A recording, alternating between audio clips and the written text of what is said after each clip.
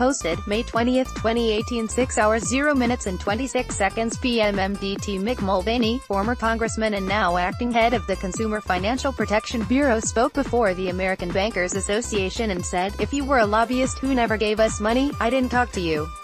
The working ways of Washington have been highlighted since Bernie Sanders' 2016 campaign. American politics is a pay-to-play game. Spending some time on the FEC.gov site reveals a lot about how corporations, PACs and individuals are hedging their bets, donating to both Republicans and Democrats.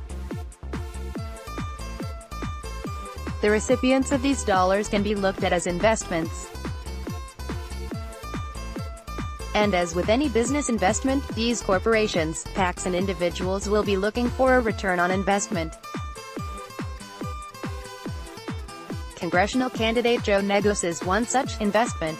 The Burns and McDonnell PAC, based in Kansas City, is listed on Mr. Negos's FEC filings.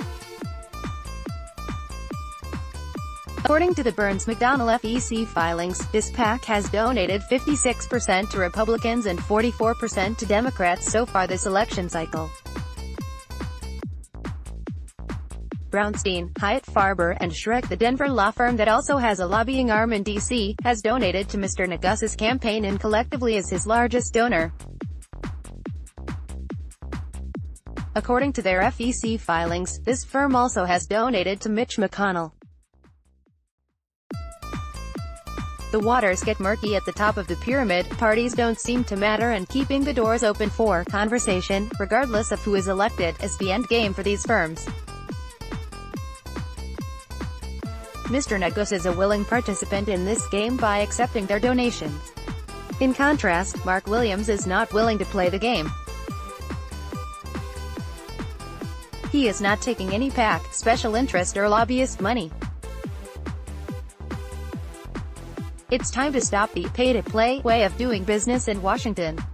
Support Mark Williams in the Democratic primary. Marie Adams Balder.